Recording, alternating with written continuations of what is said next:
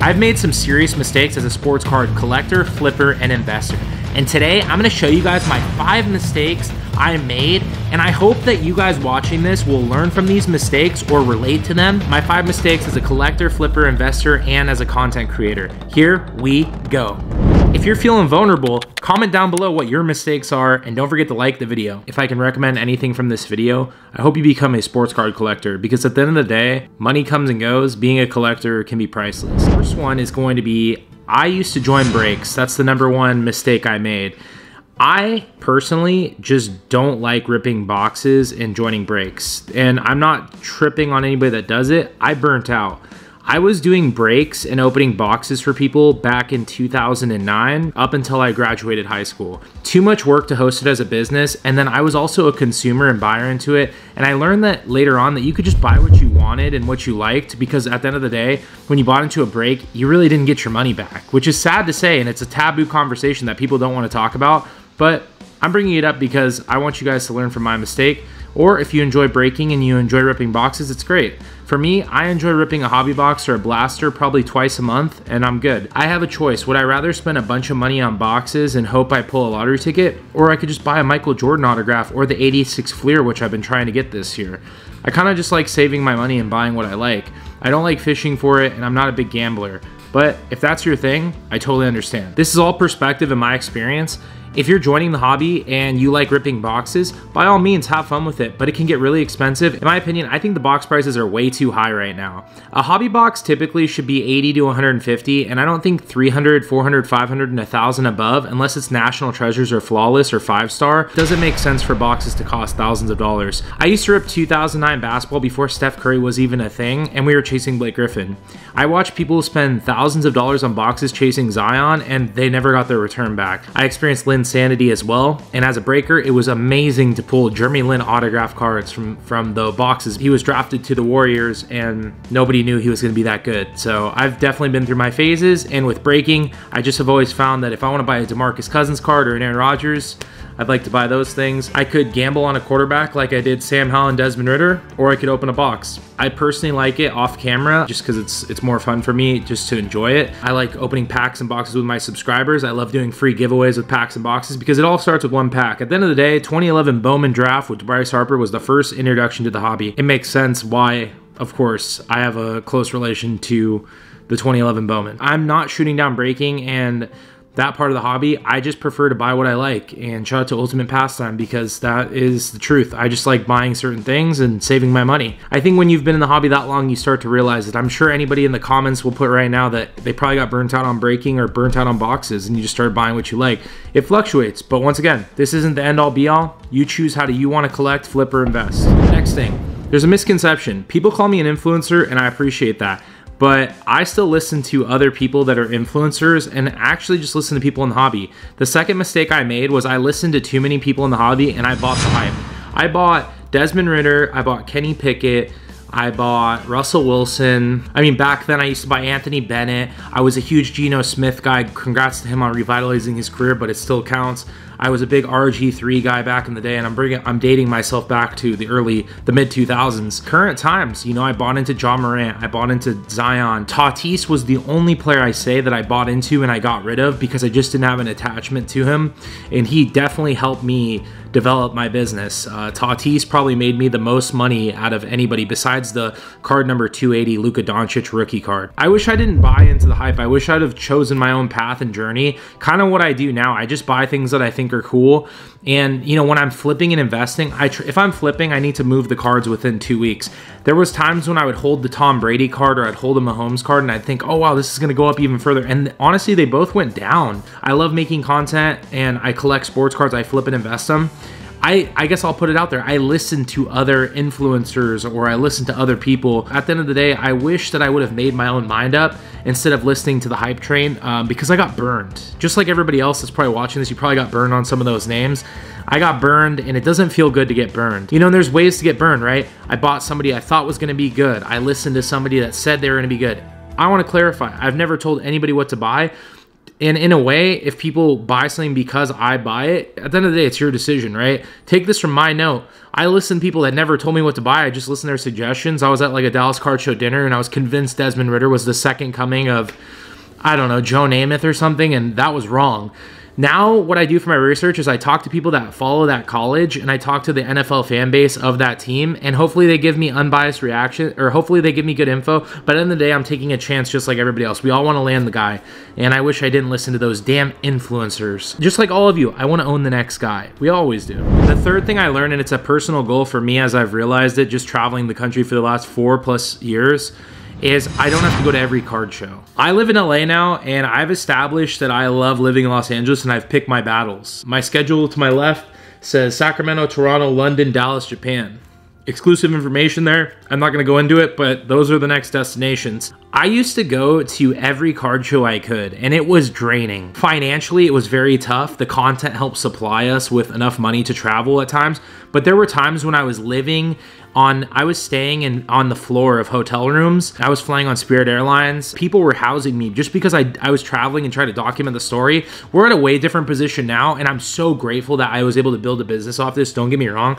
But I was going to shows, and I don't want to mention the cities, but I was going to shows in the middle of nowhere, and we weren't getting paid. We didn't have sponsorships, and we were paying for our tables, and there was just shows that weren't that great. Now, when I work with a show, for example, the Toronto Sports Card Expo, the Burbank Card Show, the Dallas Card Show, and then the London Card Show, the Hobby Slam Miami Show. See, I work with them to help them promote, and in exchange, they've given me tables. I'm gonna be transparent, and it makes it worth my time. But when I go to shows and we have to pay all of our expenses, it doesn't make sense. We get burnt out. This is gonna sound really weird to you guys, but I prefer to go to shows where I know that nobody's gone. I like to try out new shows, but at the same time, there are some shows that we did go to where I thought it was a good bet in the middle of nowhere, and they ended up being not very great, and they were kind of rude to us. A lot of the content and everything else was unfolding. I think a lot of people, now they want to be a part of it, but when we first started, I had to learn some real lessons about budgeting and traveling. And if I could do it all over again, I would go to all the shows I did in the past and all the shops, but man, it got expensive. Skip a Dallas show so you can go to the freaking National in Cleveland. I'm telling you, budget it out. Why go to that local show and spend $50 on gas, $20 on food, unless you go to a steakhouse, $80 on food, $100. Make it a priority to pick out your shows, and that's where I get into organizing them into a Google Calendar like I've just been doing recently, and I honestly want to share it with everybody so you guys kind of know where we're going, and I'm cool with it. But I just want people to see that it's better to choose quality over quantity. So that's the third tip, is I wish I balanced out, you know, shows and shops and all the other things. The fourth thing I'm gonna say, and it's gonna be shocking to a lot of people, I wish I collected again. I wish I collected more of my PCs. I have to be honest with you, it took me until Christmas time and now moving to LA to really admire how much I love collecting my PCs. And I stopped PCing a little bit like in our 3rd or 4th year because we were flipping a lot of cards and investing, and I was picking up cool cards I liked, but in the occasional Peyton Manning signed ticket for my PC and stuff that I thought was unique. But I felt like DeMarcus, Aaron Rodgers, my Sacramento Kings, I kind of just like got kind of like, oh, I have all these cards. And I felt like in my mind, I was like, well, I kind of have most of the cards, and I don't really want to spend hundreds of dollars on Rodgers autographs because I see him, so I'm not going to buy those. And it just started to get a little bit boring, which is shocking, right? I got bored of collecting my favorite teams. I developed new PCs, and I started to love the hobby again. When I added Kelsey Plum, it helped me watch a different sport and get into something I've never done before, which is women's sports, which honestly is crazy because it happened last year a little bit, and then Caitlin Clark and all this craziness blew up, and South Carolina dominated that world. But I really stopped focusing on my PCs until Kelsey Plum, and then this is the guy, and he's awesome. He's a part of our hobby, Josh Young.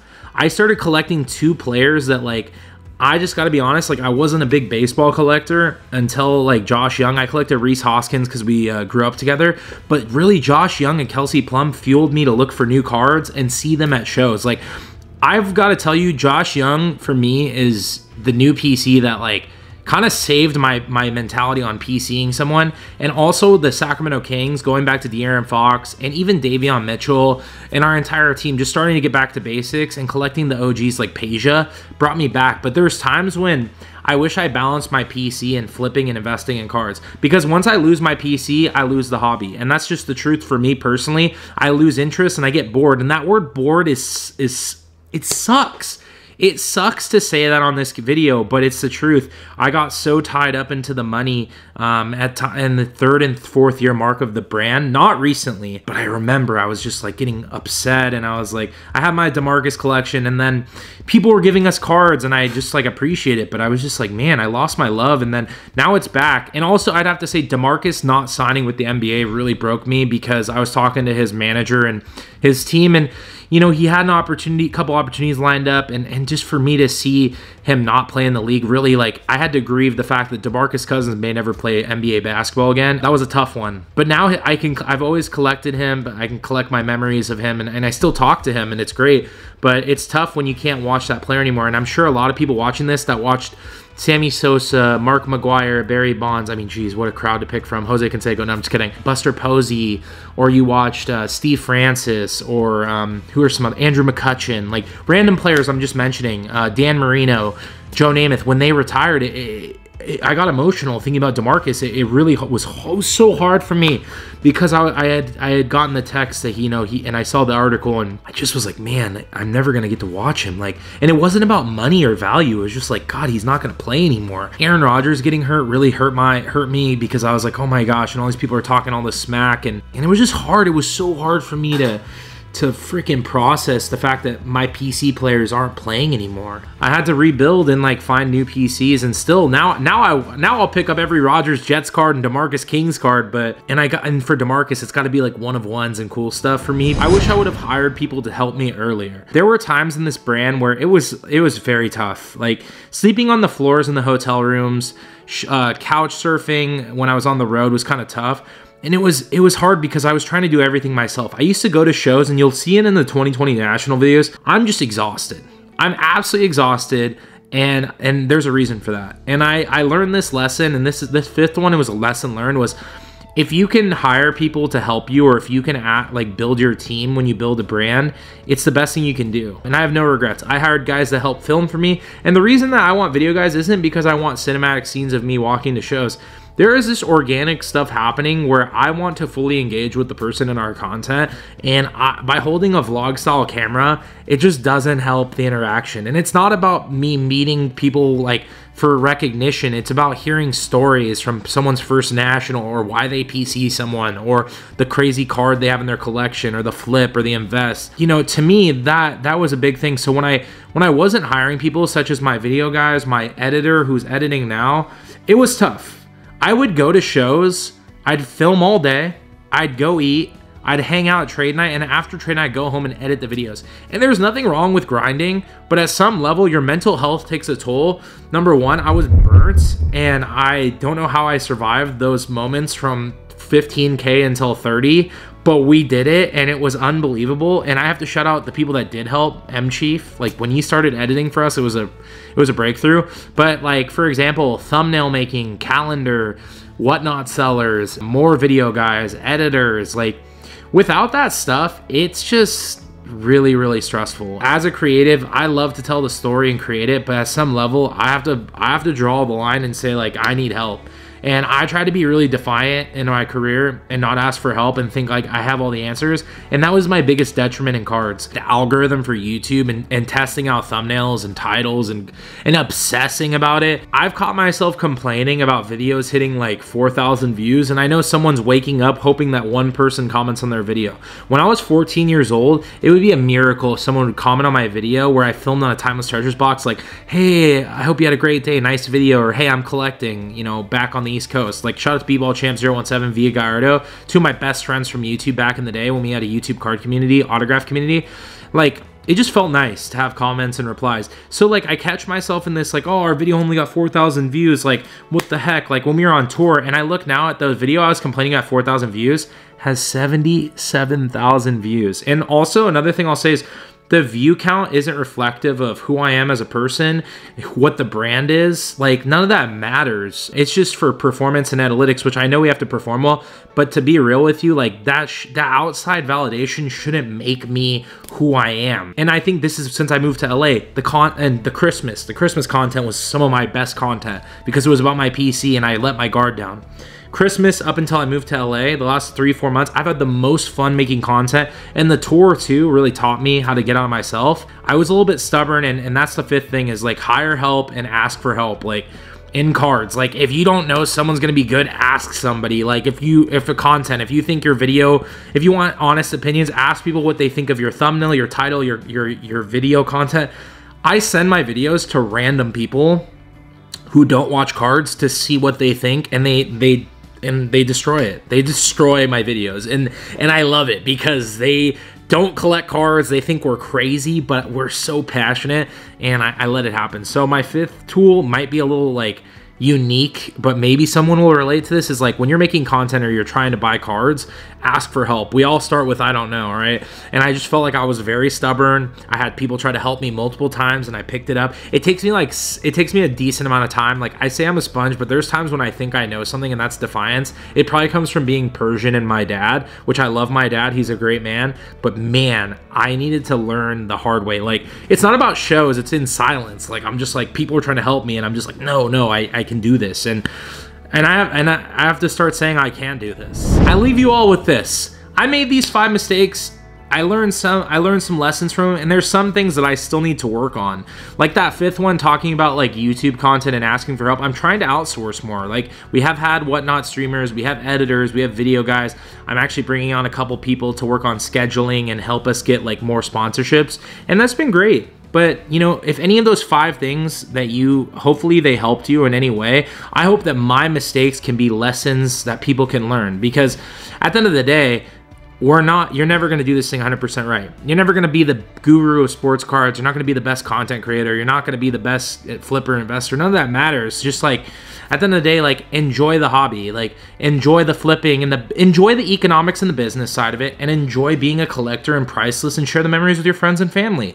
Like there's a good balance there that can happen. And I highly recommend anybody watching this video, like if you related to this on any level, like comment down below and like let's have a conversation about it. Why do I always ask for likes, comments, and subscribe?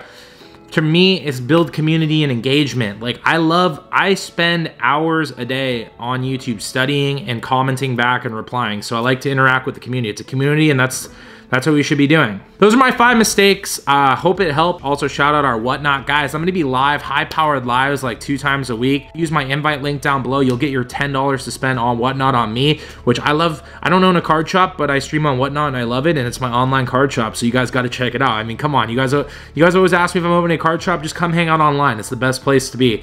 And lastly, if you need the beautiful Zion case, this is the one I'm using, Zion Case XL. It's pretty good for shows and travel. I would never check this on an airplane if you're watching this. Use the code Mojo10 for your Zion cases, and you'll get a little discount on me. Yeah, me. I know this sounds crazy. I love you guys. If you're watching this, it's all love, and I appreciate you guys watching. We'll see you guys for the next video. Peace.